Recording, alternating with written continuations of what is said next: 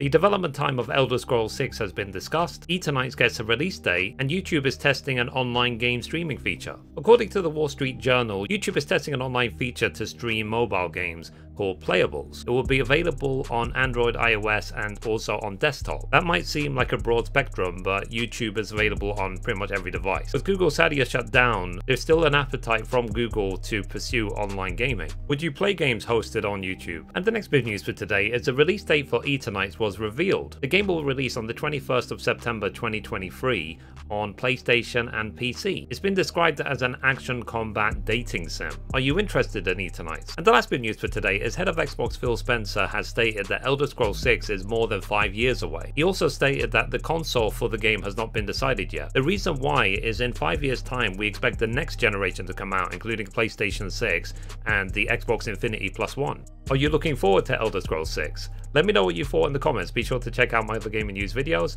and I will see you tomorrow. Thanks guys, bye bye.